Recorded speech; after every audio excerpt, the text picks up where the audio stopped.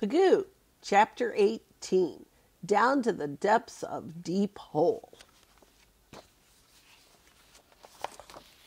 Remember, Pagoo doesn't have a shell right now. That's pretty frightening. The landlady halted her wobbling on Snail Cousin's rock. Now who would that be, whizzing by her so fast? He pretty nearly upset Traveling Tower, he did. Headed for Muscle Ridge, looks like. If he doesn't slow up, Deep Hole is waiting next. Last stop for rash young hermits like him. Oh well, here today, gone tomorrow. Landlady or no landlady, Pagoo did not fall headlong into the deep hole, that is, not at first. The hermit gang had given up chasing him, so he slowed to a stop on Muscle Ridge. Right here he had studied his first muscles. He first had climbed a barnacle, and over there at the edge of the rock, the purple starfish had crept up towards him out of Deep Hole. Deep Hole! What was his fear of? Pagoo crawled to the brink, braced himself on a lacy frond, and peered down. One thing not needed on this jittery moment was Big Head, the sculpin. Yet here he came, swooping, trailing bubbles, aiming straight for Pagoo. Those horrible jaws! Pagoo had passed through that gateway before, in and out. Now he's about to be gulped again. This time he might have to stay inside. The awful mouth coming to him seemed to yawn wider than Deep Hole itself. Pagoo, flat on the lacy frond, clutched at one edge with 2 feet and a claw.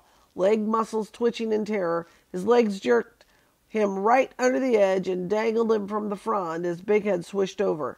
Against the blue blackness of Deep Hole, the head-heavy fish with the tapering tail looked like a plane overshooting its target.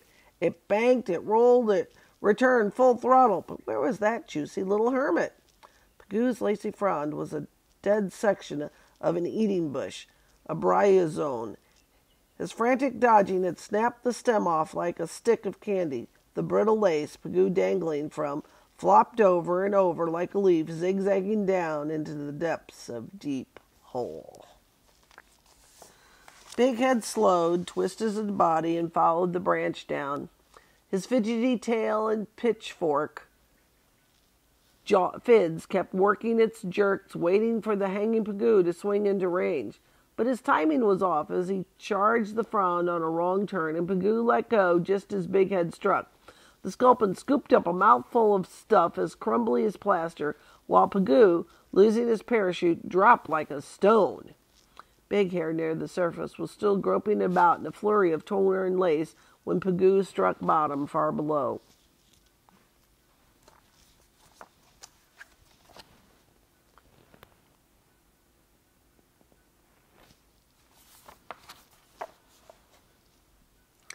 It was a soft mud bottom, handy for landing in and digging under backwards. Pagoo dug.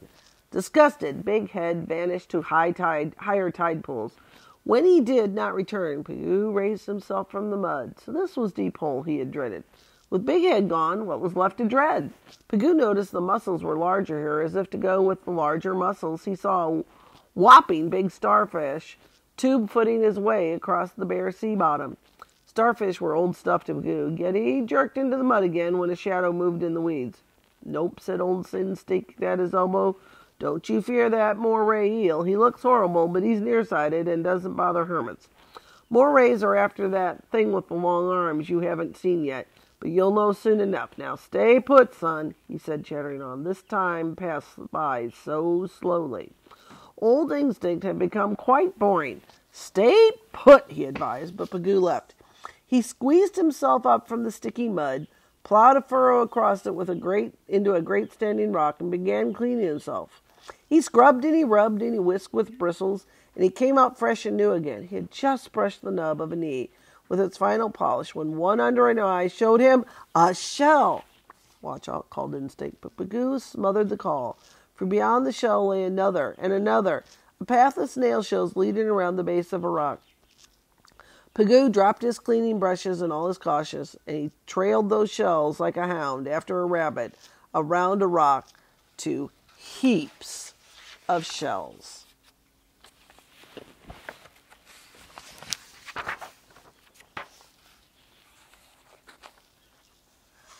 Shades of grotto-eating trees He found a new grotto, a cave dented under the base of rock, only this time the shells lay not in the hollow, but out in the open for him to examine. As though something had pushed them out of the cave just for him, they lay outside like a motionless wave of hard, bubbling froth. Pagoo waded into that crisp froth. The shells rolled every which way. Pagoo stood up to his upper knees in treasure, busy as busy, trying them on for size. This one, no. That one, no.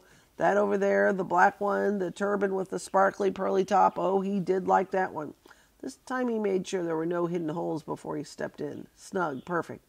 It was that bright ending to Pagoo, the elegant finishing touch. Finishing touch is right, son. I've been trying to tell you something.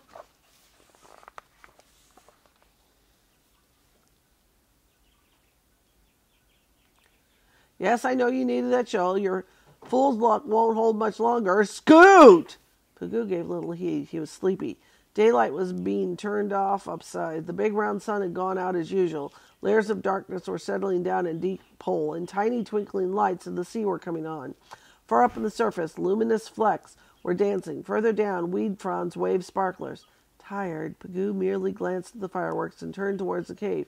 He had a very busy day. He would just walk into this quiet cave. But what was in there? He saw a faint glow at the back, becoming a shape like a great pale moon in the midst, a monstrous egg in a nest of long, pale, ropey, wiggly things.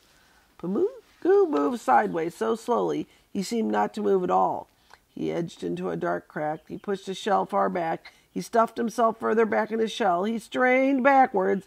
He didn't want to look out, but of course his eyes would not shut. Those pale, wriggly things out there were tentacles. Old instinct did not have to shout, Pagoo knew. Deep hold held an ancient enemy of hermits.